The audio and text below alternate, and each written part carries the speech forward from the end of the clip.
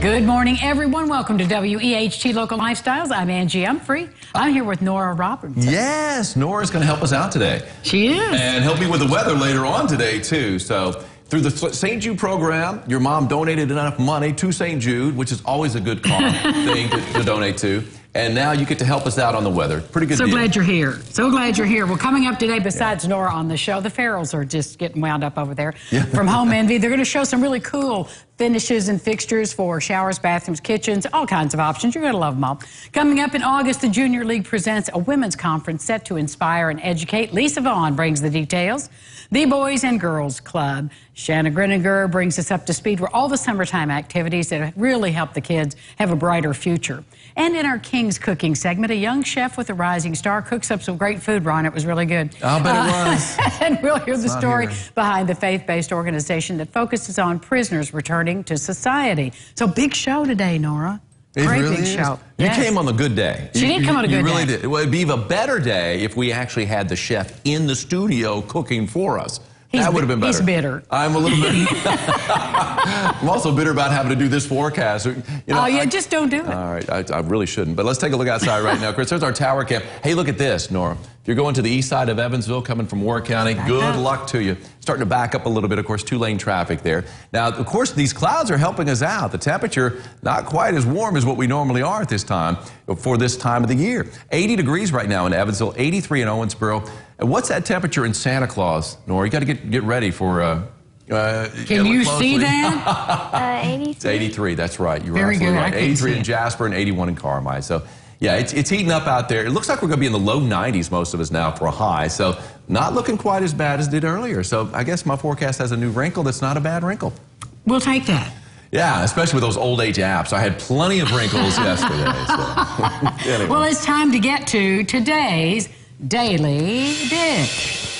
Now, can you imagine starting a brand new career, a startup career at the age of 77? Well, actually, I can't imagine that.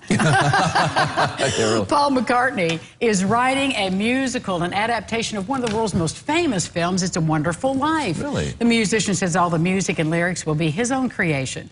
Now, according to his website, he was approached by the producer 3 years ago, so the project's been a well-kept secret. So Paul McCartney is, of course, a Grammy winner many times over, and so he calls the project interesting and fun.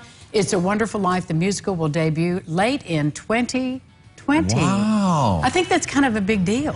It is a really big deal. I love Paul McCartney. Of course, I'm a big Beatles fan from way back. You know who Paul McCartney is? Nora. Hey, but Nora was named after Nora Jones. Right. And Nora Jones was actually at the ceremony when Paul McCartney was, I think, no, he wasn't inducted to the Rock Hall of Fame, something else, though. You know, so she's got like a kind of a tie to it. Anyway, I love It's a Wonderful Life. Probably my favorite Christmas movie. Do you know that movie, It's a Wonderful Life? You watch it at Christmas time. All right, Adrian, you need to get on there. There you go. Now you know what you guys need to watch at Christmas time. Beatles music, It's a Wonderful Life. Jimmy Stewart. Mr. Gower. Mr. Gower. It's me, George Bailey. George Bailey. Larry. Oh. All right, so, but before he goes any further, you'll like this story, Nora. This 11-year-old's marketing scheme has sure gotten attention in this Utah community, including the police's attention. Brigham City Police Department posted photos of Seth Parker's sign advertising what looked like ice-cold beer. Police say they received 3 reports from the business operation, and they went to investigate, and that's when they discovered this small print on the boy's sign. Seth was actually selling, of course, ice-cold root beer. The word root is written on the top. You can barely see it there in green letters. Police say the sign's ingenious, and apparently Seth's mom and dad helped him with the marketing campaign. Now, all this attention from the police and everyone else has actually helped his business. It's booming, so he plans to keep his ice-cold root beer stand open till school starts. No, it's ice-cold good idea. Root beer. Stand up. Yeah, that's hilarious. That really is pretty hilarious. I wish I would have thought of that when I had my lemonade stand back in the day. Yeah, you didn't do too well with your lemonade stand. I had one sale, he said it tasted like sweat. Yeah, that wasn't exactly the best Okay, well, don't do that, Nora. No, don't do that. Don't waste your time. Well, I know you'll be excited about this story. Today, Thursday, is National Caviar Day. It's observed every year around July 18th.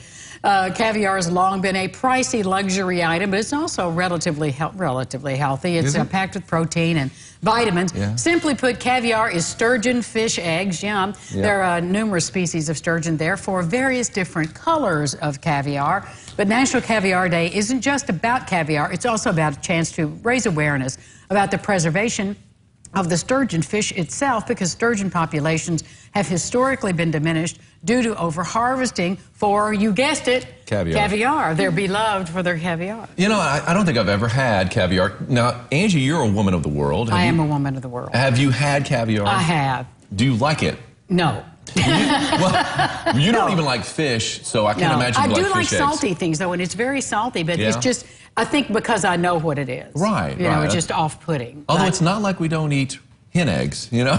True, but they don't, yeah, whatever. I'm just more enculturated to that, if that's a word. So, I guess so. Yeah, have you had caviar? No. This is a wonderful, this is the day, so I know you're going to go buy her a jar. Well, wait a minute. I'll tell you, it's also another day. It's also sour candy day.